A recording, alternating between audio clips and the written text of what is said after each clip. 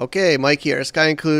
Keeping you included in the sky, and another software has another tools, and they're doing amazing things. You might have seen a video I did earlier about ASVT, another software validator token. They're a validator on Sifchain and hopefully others soon.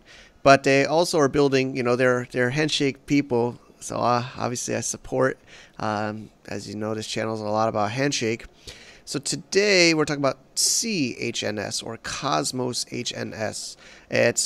I notice I don't show my full screen now. I'm on a test server, test URL, so I can't show you the URL when I'm making this video, but I want to have this ready when they're ready to go public. One issue a lot of us know in Handshake is liquidity, and something commonly talked about in the Discords and various channels. So, they're Handshake fans, so they made cHNS, Cosmos HNS. Just so you know, it's custodian held, so it's in a wallet that's held by these validators, so you have to keep that in mind. I have some right here already. I've done this already. I'll show you my Keplr wallet, which is the most common wallet for the Cosmos ecosystem, which is Atom. And more and more is coming on here. Sorry, my computer is super slow right now, processing a lot of videos. So you can see here I have, if it would load, I have 399 HNS in my Keplr wallet, or in Juno, right? So just so you know, you need to add this contract address to your Juno wallet, which you would do by going into your add token and then adding the contract address. I will put it into the show notes for the cHNS token, but that's how you would be able to see it in your wallet, right? So let's go through a demo. I have 309. So I did a test. I sent in 500 unwrapped HNS, or just normal HNS, to this, and then I withdrew 101 back.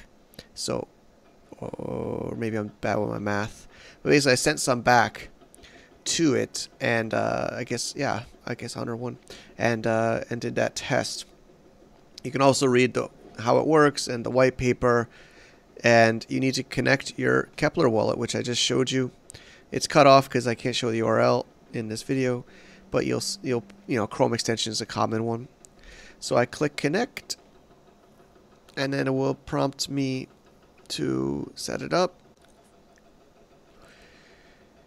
Alright, so it's connected now, and you can see it shows I have 399 HNS. If you click into your Keplr and Juno wallet, you'll see that as well, so long as you've added the contract address. And you can see it's loading. My computer is overheating. But you can see 399, right? This is in my Juno wallet.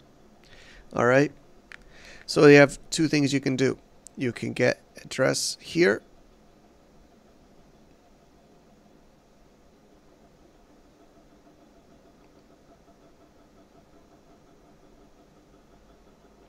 enter Juno address to receive your HNS. So you would then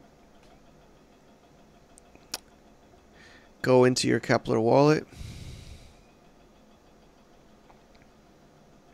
or any wallet that you want to send. You have to have a Juno address, right? So again, this is all doing the Juno chain within Cosmos on Keplr, or whichever wallet I guess you feel comfortable with. Hopefully there's more choices. So I copy my Juno address, paste here, hit get address,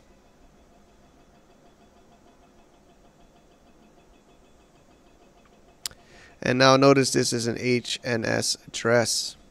You could copy it. I've copied it a whole bunch of times. And then what I can do is send. That's what I've done already. I sent it in, and then it's pretty fast. But you can send it, of course, from Namebase if you're able to. Maybe many of you are not. You can send it from Bob Wallet. You can send it from an exchange, right? If you try to get out of an exchange, and it will then be deposited into your address here. And then let's talk about the other side. If you have an HNS address you want to withdraw to. So go to your Bob wallet, or go to your, you know, your Namebase wallet, paste your address here, and then the amount you want to take out. Of course, you have to have something in, so I could, of course, take out the full amount, $399. I would just put my address, and then you click transfer. It's going to prompt your Keplr wallet. Notice I have a little bit of Juno in here. I have a half a Juno. So you will have to have Juno token, which is a Cosmos token to use for small amount of gas. And I believe there might be some small commission as well from the other tools software. But I'm just giving you a tutorial. Maybe I'll make more in the future. Really excited for this because, of course, we need more liquidity. But notice I have about a half a Juno.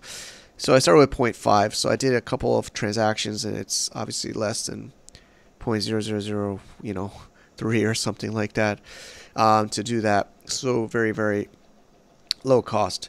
So thank you. Another software ASVT token.